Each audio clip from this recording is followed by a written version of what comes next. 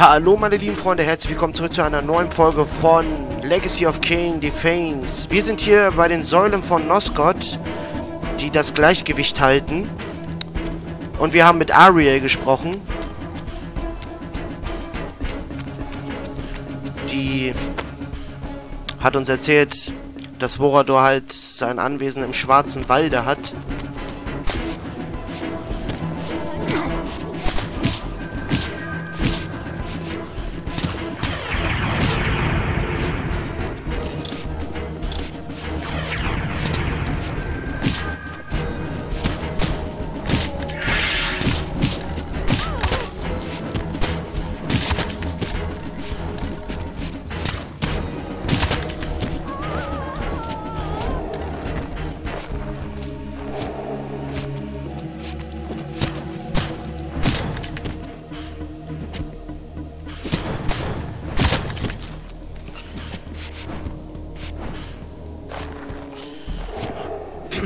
So.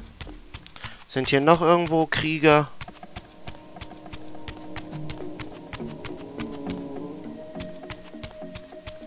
Ja, hier unter den Laubblättern, aber die kommen erst zu einem späteren Zeitpunkt. Kann ich hier hoch? Nö. Das sieht schon... Sehenattacke.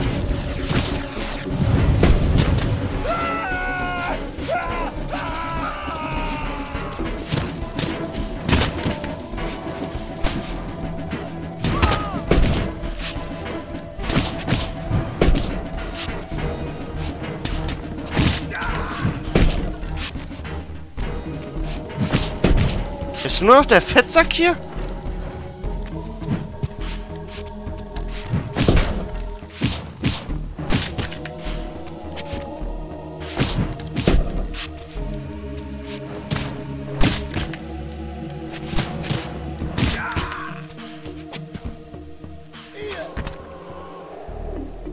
Tatsache, nur noch er.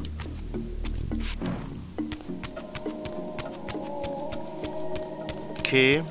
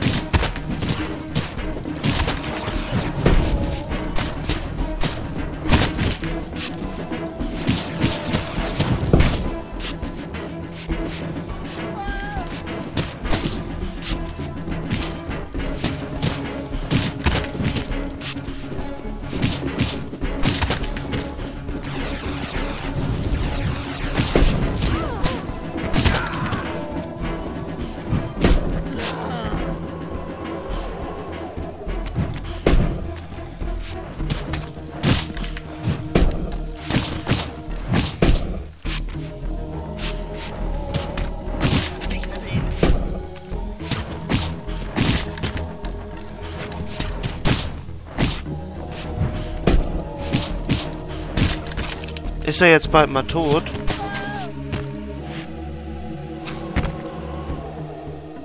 So. Aber wir brauchen da hinten für das Tor so ein Artefakt und da muss ich da hinten hin. Weil das finde ich nur hier.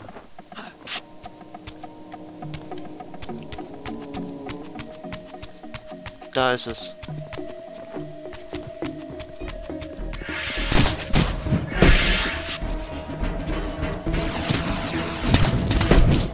Alter, jetzt reicht's aber langsam mal hier.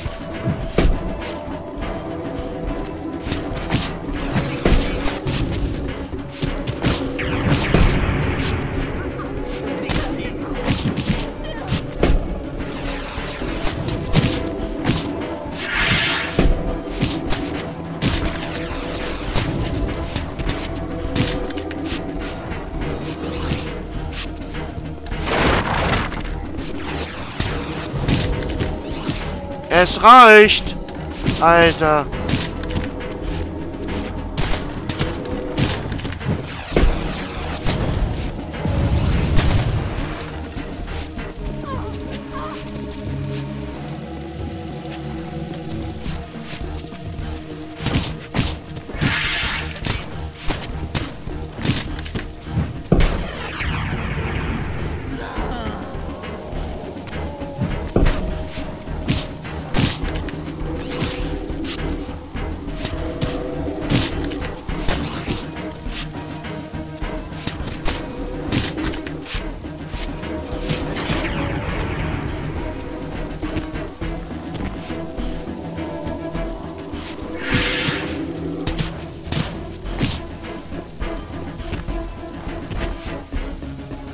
Oh, das war eben echt knapp.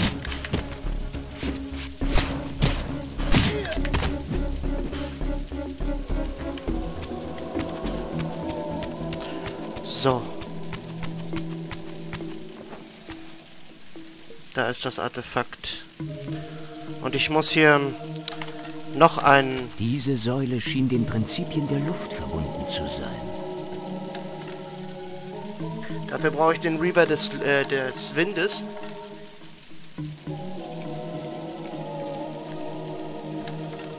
Ja, Raziel macht sich so gesagt mit den Elementen vertraut. So. Und jetzt kommen die letzten Laubhaufen. Und zwar die am Tor hier. Oder nicht? Ja, oder nicht? Alter, jetzt reicht's. Die hauen richtig rein, die Söldner hier von Möbius.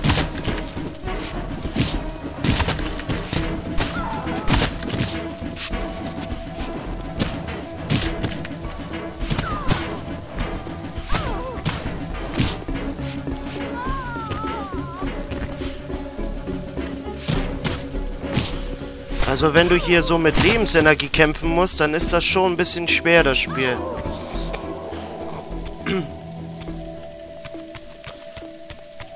So. Ja, das war klar, dass hier wieder so ein Fettsack kommt, ne?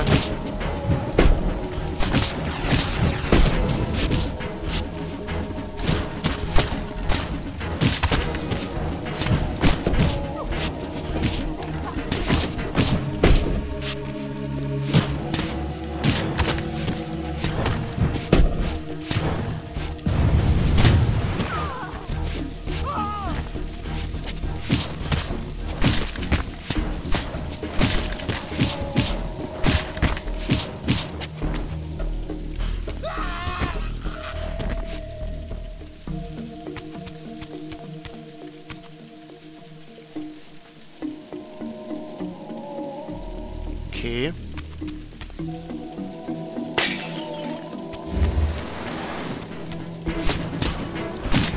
Alter, wo muss ich denn hin? Ah, ich muss dahin, wo Kain ist.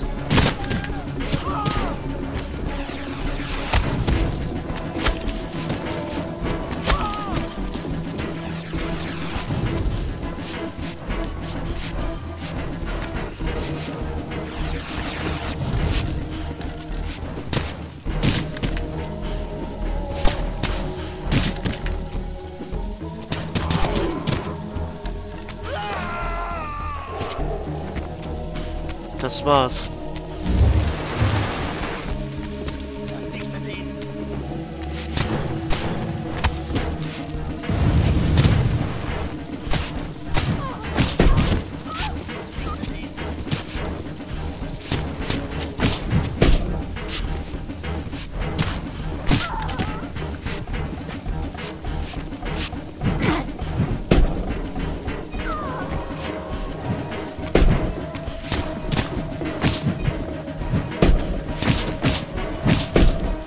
Alter.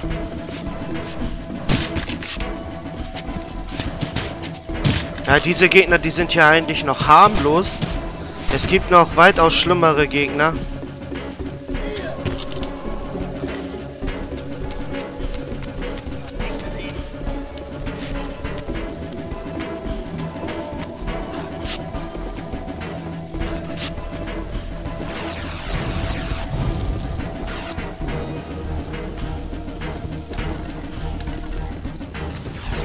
Nee, ich weiß schon, wie ich da hochkomme.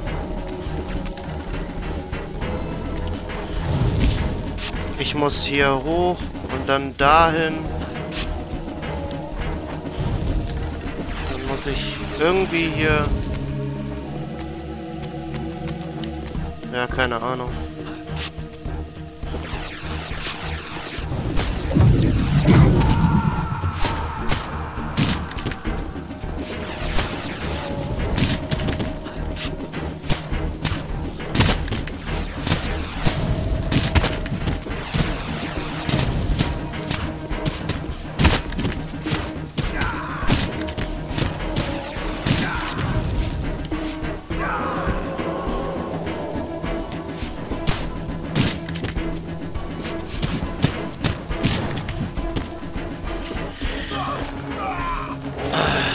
Junge, Junge, Junge. Kommt noch mehr?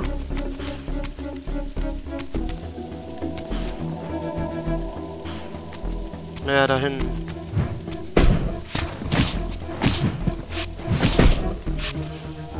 Guck mal, bei Dings, bei Raziel ist das nicht. Ja gut, das ist auch 500 Jahre später, ne? Zur Zeit der...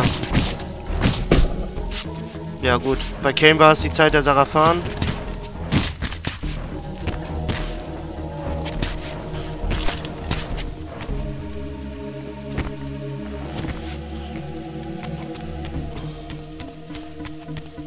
Da sieht man ja auch die Zitadelle, wo Kain ist.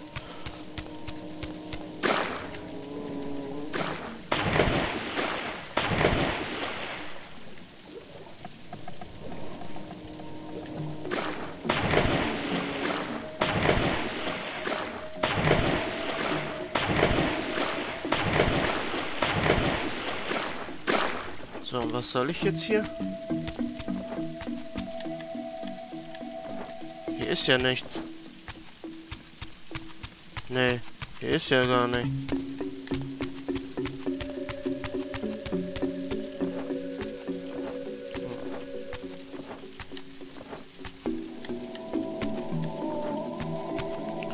Ach doch. Hier.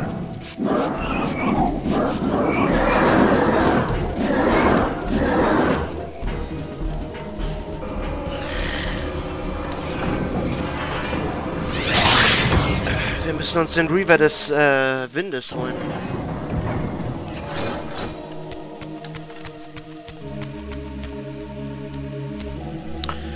Gut, Leute, ich würde sagen, das war's dann erstmal von mir mit diesem Part von Legacy of Kain, Defaince.